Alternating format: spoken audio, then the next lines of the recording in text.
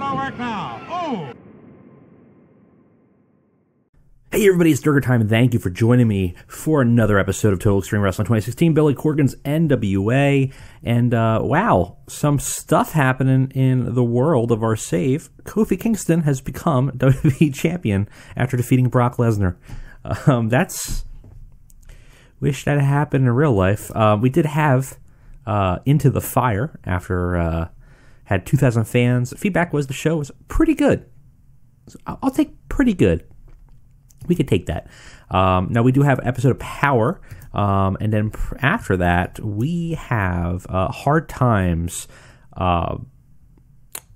Probably shouldn't have it the first week.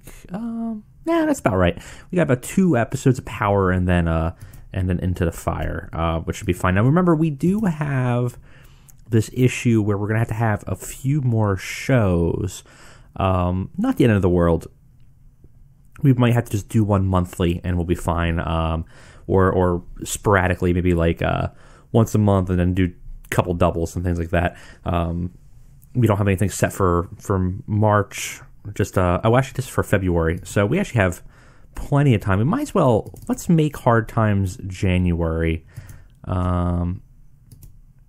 That will probably help us out.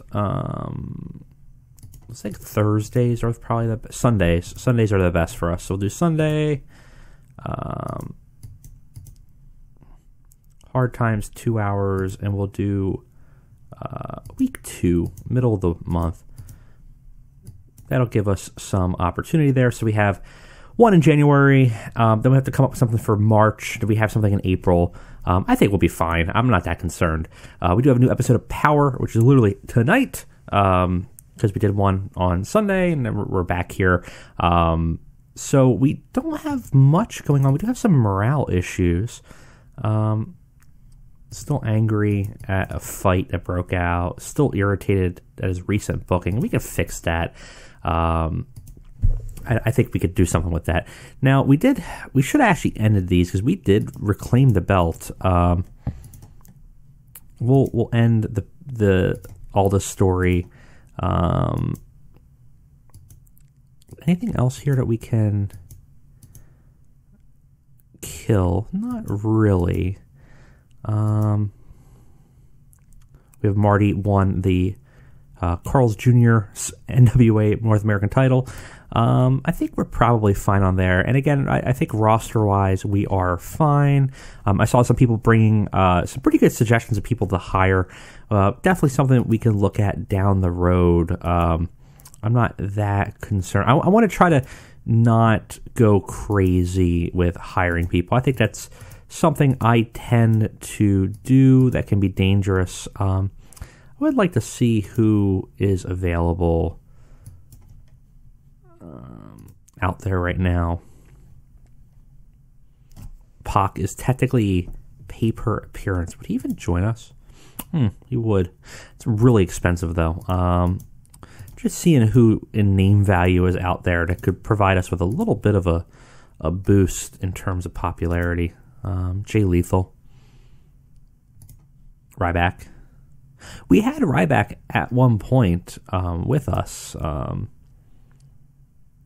Actually, Stu Bennett should be one of our announcers. I'm surprised that who do we have? Oh, right, we grabbed Gavin Loudspeaker.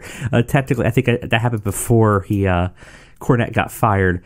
But obviously now Stu Bennett is their announcer. We could do that, but actually, I kind of like Gavin there. I've always been a fan of Gavin's stuff in Chikara, so I think that works fine. Anybody else that might be interesting to grab?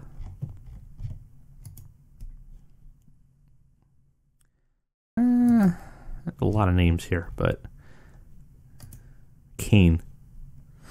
We want to hire just to see if there's anybody that could give us a big star power push. Zack Sabre. So Scott Steiner is now in. That might not be a bad idea.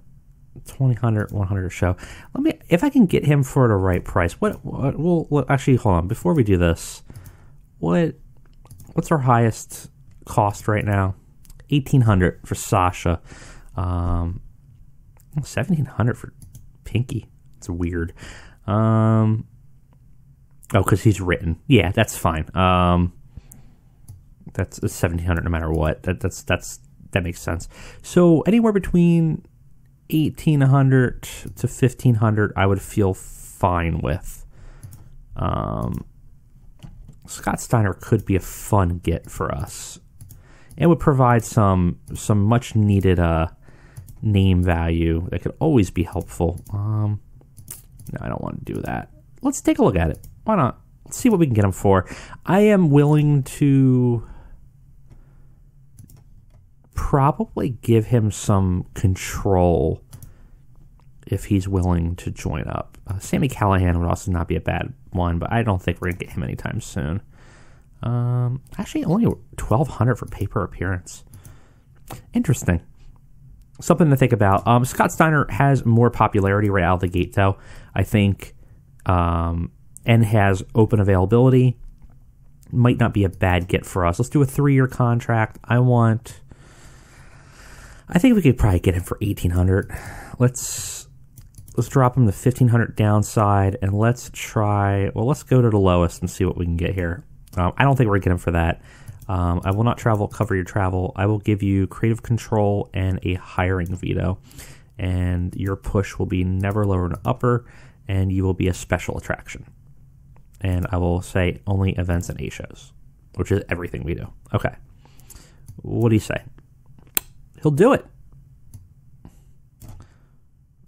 Okay, cool. I didn't expect that, but for 1,500, I will definitely take a Scott Steiner. Enzo will not join us anymore, right? He's on a hiatus now. It's a shame because Big Cass is available.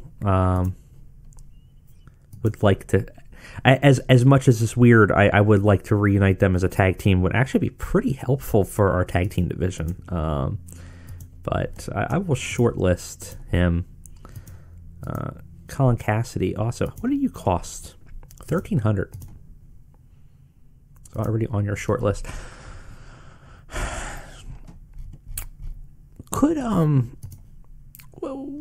What could I get you for low? This is funny, as I just talked about not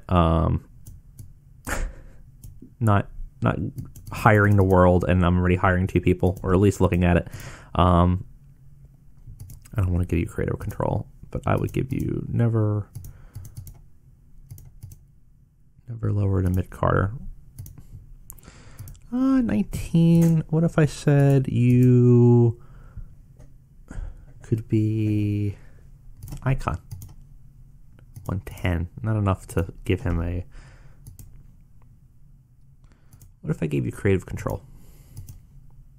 118. How about a hiring veto instead? I don't want to give you creative control. I'm willing to pay you that amount. What was it again? 119. It's not horrendous. We could make use of him, and I think we actually, like, his popularity is going to help us. So let's go ahead. Let's fast forward over to Power. Let's get ourselves a episode and see where these negotiations lie.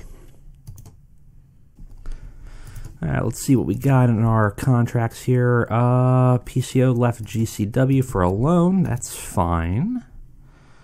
And we got some contract negotiations we're still waiting on. So I guess we just have to go to the show then. Nothing else crazy happening.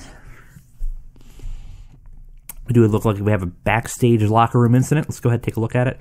Oh boy. Annoyed at the rest of the locker room with his constant preaching about how great his religion is. Like, it's not really affecting anybody. A slap on the wrist. It's fine. It's not a big deal. Again, try to build some kind of positive relationship here with someone. We have a lot of positive influences, which is nice. But we do not have we don't have enough protege relationships, unfortunately, because that's going to really be the thing that helps us out a lot. Now, where are we going to be? Probably same spot. Expecting 1,500, and we're going to go ahead and pick the Power Studio.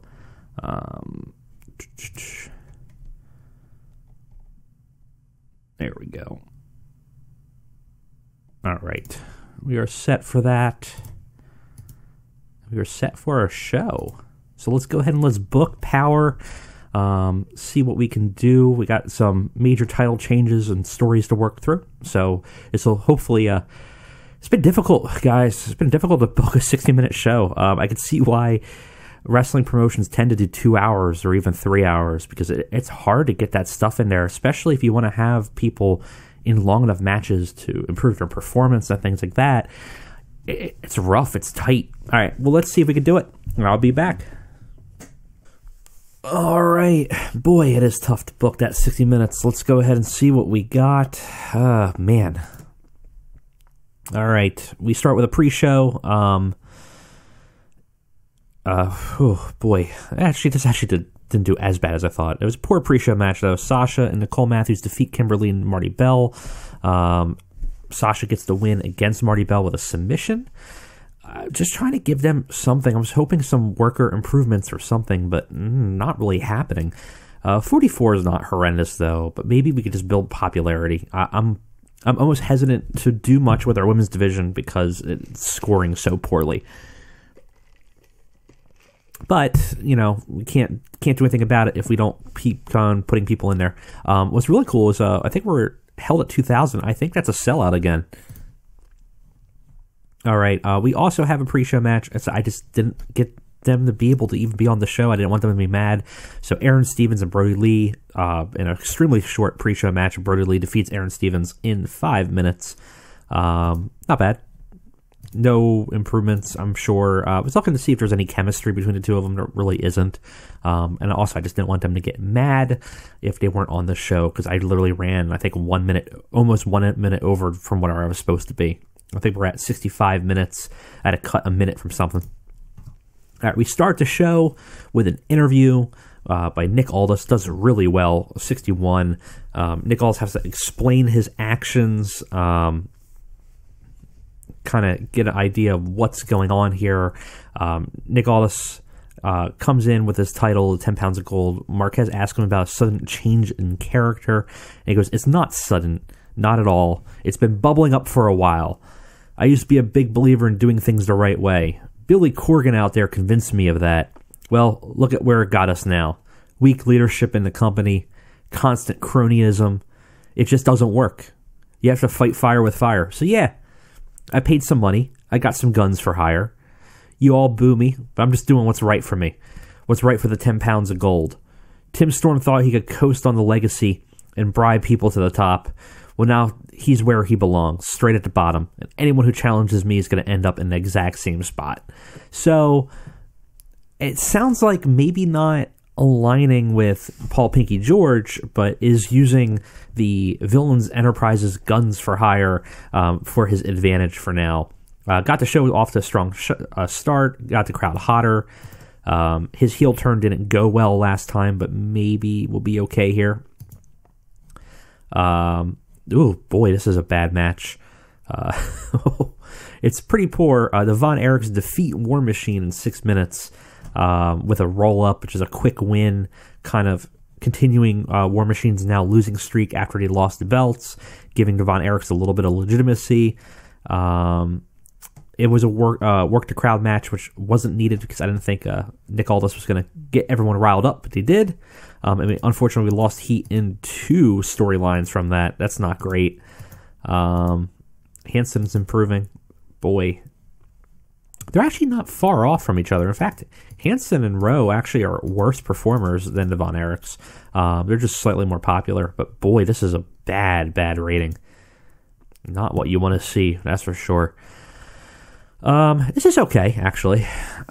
Josephus backstage is sermonizing, and Latmir comes out. Bram himself, looking a little bit different, joins him behind him.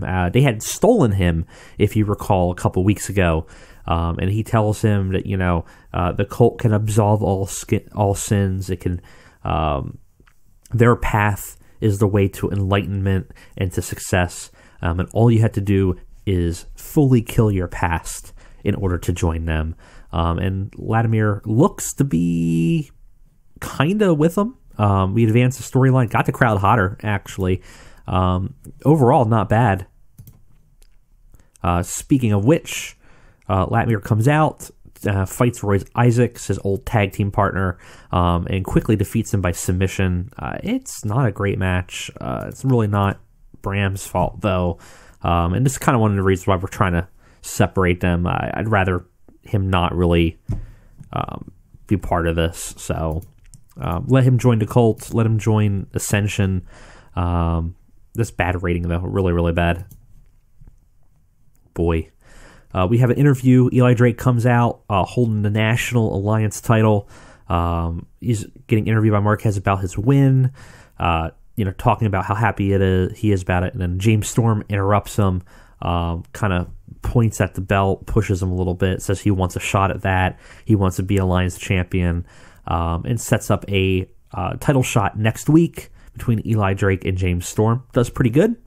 We start the Eli Drake storyline of national champion all-comers. Not bad. We have James Storm's hinting at a face turn, which is interesting. I don't remember setting him for a face, but that'll work. No, we'll let him do his thing for now. We have a real short match. Brian Pillman versus Tim Storm after his loss kind of goes down the card a bit. And Pillman actually defeats Tim Storm in 5 minutes. We still have hints at Tim Storm turning face, got the crowd buzzing. Pillman had a 50, Tim Storm had a 29, no improvements. It's not bad. Afterwards, Marty Scurll comes out and ends up attacking Pillman Jr. Two of them kind of been going head-to-head for a bit, and Marty uses this opportunity to attack Pillman. And it looks like it's a pretty bad beatdown until Tim Storm comes back and actually makes the save and saves Pillman, fights back Scurll, and picks him up. Pillman was looking good out there. Tim Storm's face turn still not doing well with the crowd. We gain heat with the Pillman and Villain storyline, and we are going to have to turn Tim Storm face. I don't know how this is going to go. Build up for 4 segments, though. Well, we'll see. It's not going to go well, but it's fine. Turn went badly, yeah. Just too soon, but that's fine. We'll deal with it. Extremely short match. We have Colt Cabana and Caleb Conley. Colt Cabana defeats him really quick, 5 minutes. Not much to say about it. Actually, Caleb's not bad overall.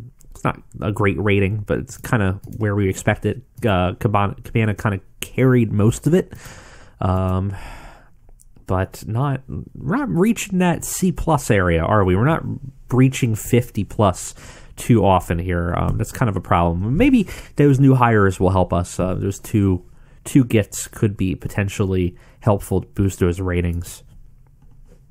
After the match, Colt Cabana starts cracking jokes to the audience, starting to cut a promo, and then the whole cult, including Bram, come out and shut him up, start beating him up. If you recall, Brody had a sermon about the joke makers and how not to trust them, and it seems like Colt Cabana is a target for Josephus.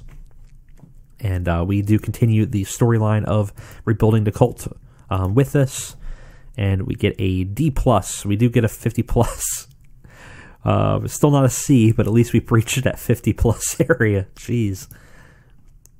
And in our main event, not great.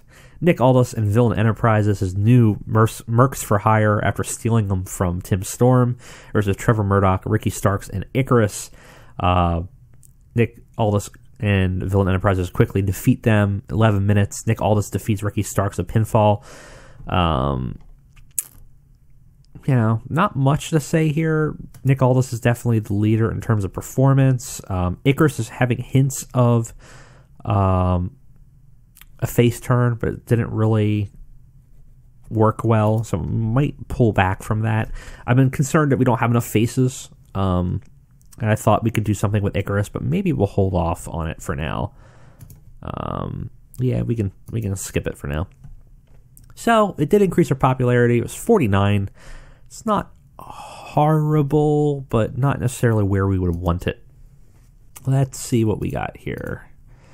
Got a 0.16 and a bunch of opinions. Ricky Starks and Colt Cabana. Maybe that's a tag team. That could be a possibility there. We're building some nice momentum here. What are we looking at in terms of regional? Haven't really checked this yet. Let's see. Actually lost momentum here. Yeah, we're losing popularity. That's not good. What's our visibility? Southeast.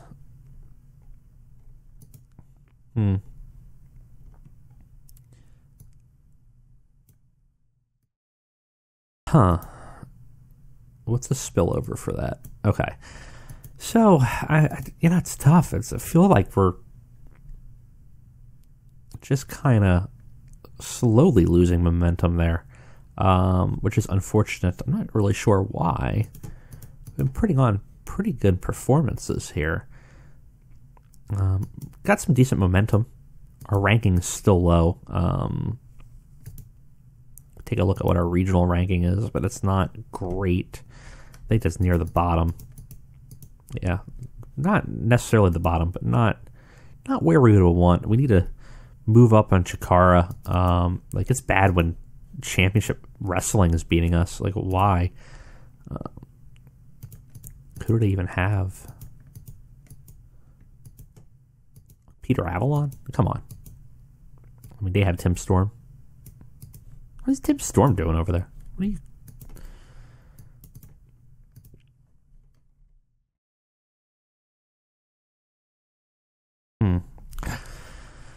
I don't know.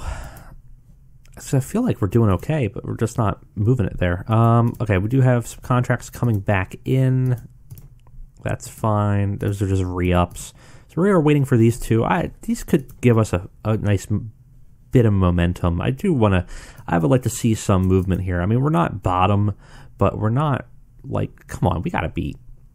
Who's on our top? Who's on the top here right now in regional? What am I doing? I'm looking for this. All right. Southeast. Regional battle. Ring of Honor. Okay, that's going to be hard. And MLW is going to be hard. And NXT is going to be tough. We got to get the fourth. We got to get the fourth here. We got to move it up. I don't know how. I don't know where. Actually, I do have an idea of what we could do, and it's going to involve some talent trades, but we will do that in the next episode because we do have a storyline idea that we want to move forward with. So, thank you guys for joining me. See you next time.